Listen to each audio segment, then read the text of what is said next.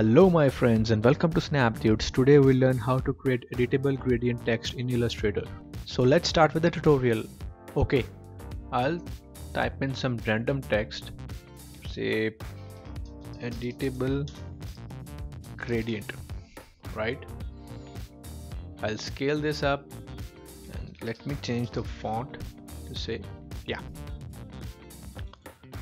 So now if we apply gradient to this text, nothing will happen even though Illustrator is showing that there is a gradient.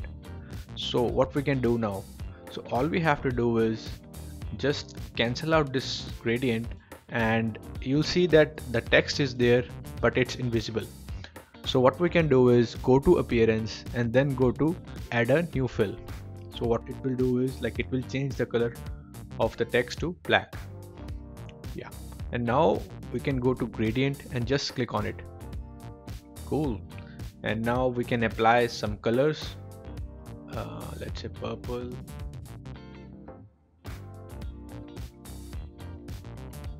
and so now if I change the text, you will see that the gradient is applied to this text as well. Cool. See you in the next one and don't forget to subscribe to our channel.